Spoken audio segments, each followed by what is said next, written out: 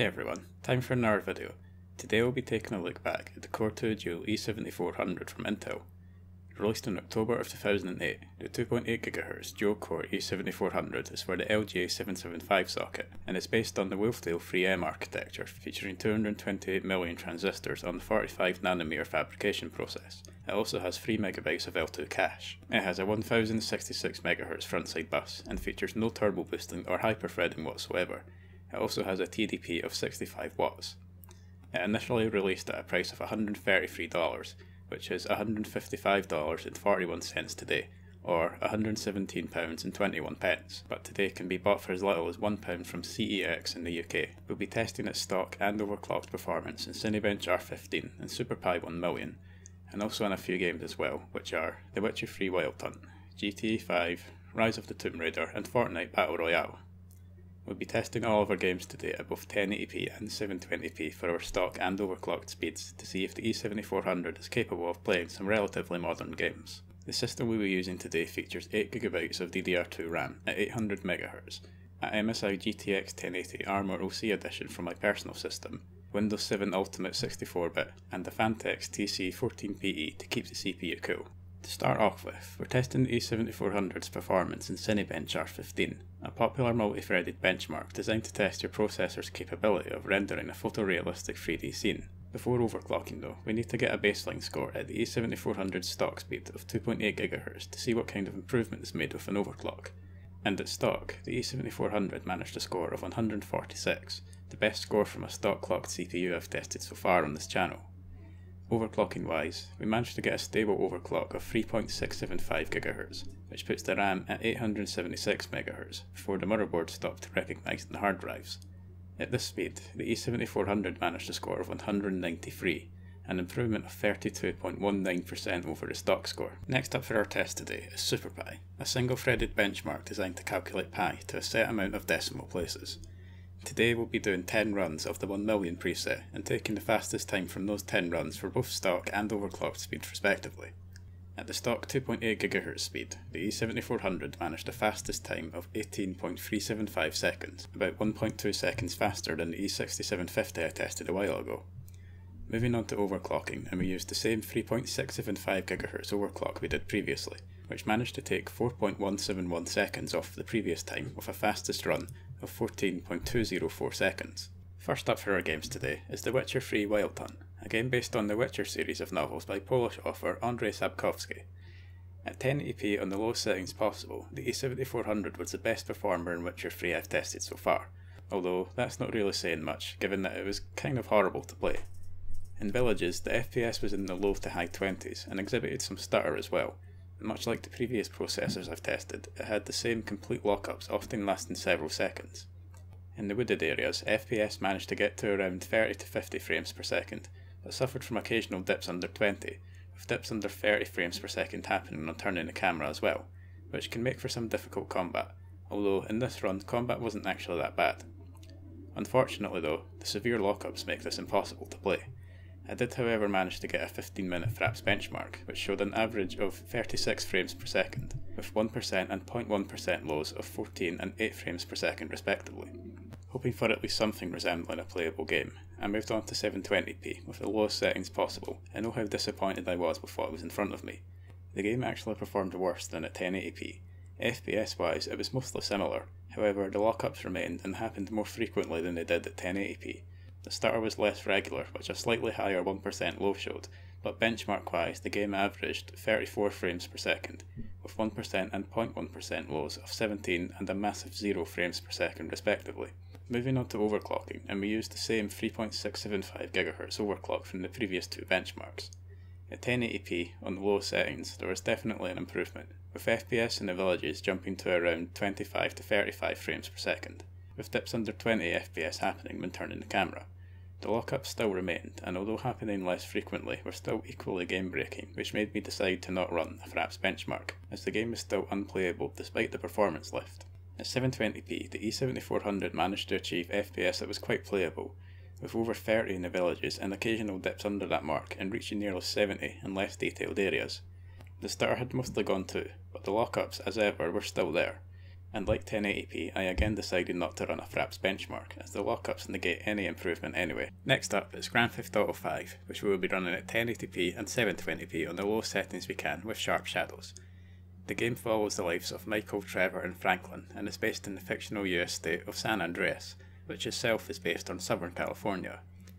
1080p at stock, the E7400 managed around 30 to 40 frames per second out in the desert where Trevor lives, but dipped down into the 20s at times. Venturing into the city caused some pretty jarring gameplay, with occasional lockups lasting a couple of tenths of a second, with some input locking while driving occurring as well. A 15-minute Fraps benchmark showed an average of 34 frames per second, with 1% and 0.1% lows of 15 and 11 frames per second respectively. At 720p, the game didn't really improve at all, with average FPS only 1 frame per second higher at 35. It has the same issues with stuttery gameplay in the city, and issues with the game locking up for a couple of tenths of a second remain too. 1% and 0.1% lows were also identical to 1080p as well, at 15 and 11 frames per second respectively, showing that you may as well run the game at 1080p as it won't make a difference to performance at all. Moving on to our next test, overclocking did manage to give a decent boost to performance. At 1080p, FPS outside Trevor's house ranged from around 40 to 45 frames per second, and hit almost 60 FPS in other parts of the desert area. The input locking in the city was also gone, and on the journey to the city there was no stutter that I saw at all. Getting into the city, however, the game did get quite stuttery.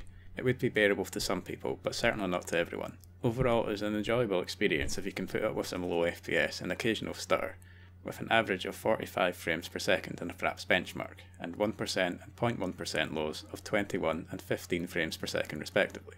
At 720p with an overclock, the game again couldn't improve on 1080p, with performance pretty much the same. 720p exhibited more stutter than at 1080p, and also had the same lockups and input locking issues as at stock. The FPS in the desert area couldn't manage much if anything at all over 40, with dips near 20 and a whole 10 frames per second knocked off of what 1080p with an overclock managed outside Trevor's house. A 15-minute Fraps benchmark showed an average of 42 frames per second, with 1% and 0.1% lows of 20 and 14 frames per second respectively. Next up, we're moving on to Rise of the Tomb Raider, the sequel to 2013's Tomb Raider, a game in which you play as Lara Croft on a quest to find the divine source, a supposed source of immortality, before an organisation called Trinity get their hands on it first. 1080p didn't really work out that well for the E7400 at stock. The game suffered from minor texture popping at times, and FPS dips into the single figures when turning camera, and ran at almost slideshow-like frame rates in parts of the Soviet installation. In less detailed areas, however, the game did manage to get into the 40 to 50 FPS range, with no stutter that I saw. There was also an instance of the game completely locking up and the audio repeating over and over again for a few seconds. A 15-minute Fraps benchmark showed an average of 38 frames per second, with 1% and 0.1% lows of 12 and 6 FPS respectively, showing that overall, despite some decent performance in parts, the game is mostly unplayable at 1080p. And much like the previous games, the E7400 performed worse at 720p than it managed at 1080p. The FPS in most areas was actually a little bit higher than at 1080p, with the FPS dipping to only the low 10s when turning the camera, and reaching just over 50 FPS in other parts, but the game did unfortunately stutter quite badly at seemingly random points in time, and performance was still pretty bad throughout the Soviet installation. A 15-minute Fraps benchmark showed an average of 36 frames per second, 1% and 0.1% lows of 10 and 5 frames per second respectively. With an overclock though, at 1080p, the game becomes a lot more bearable, albeit still with its issues.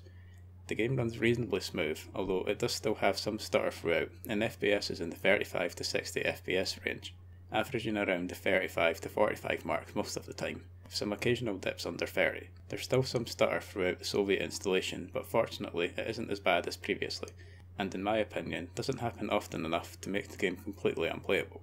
You just have to put up with some bad stutter at points. A Fraps benchmark showed an average of 47 frames per second, with 1% and 0.1% lows of 17 and 8 frames per second respectively.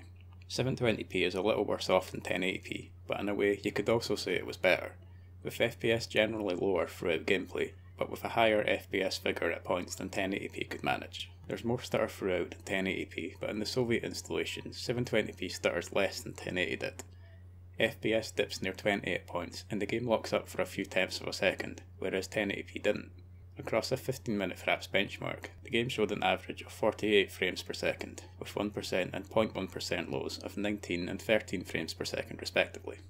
Lastly for our games today, it's Fortnite Battle Royale, a game in which you fight with up to 99 other players in a battle to the death, or in a team against a number of other teams. It's still technically an early access game, so performance won't be perfect yet, but due to its more simplistic graphics, Fortnite tends to perform pretty well on older or lower end hardware. At 1080p, I managed to run it at high with post-processing on low to get a reasonably playable experience. In the pre-match holding area, FPS was in the range of 35 to over 40 frames per second, with some minor stutter at points.